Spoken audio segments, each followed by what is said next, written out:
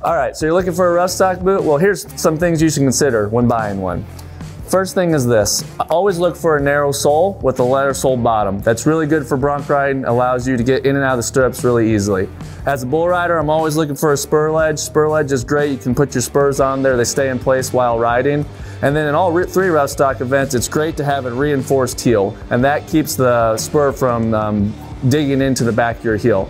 Lastly, bronc riders, the great thing is we have full welt bottoms on the bottom of these boots, which actually is a flat bottom with a shank in it, and that allows that stirrup to sit in there and lay flat when riding.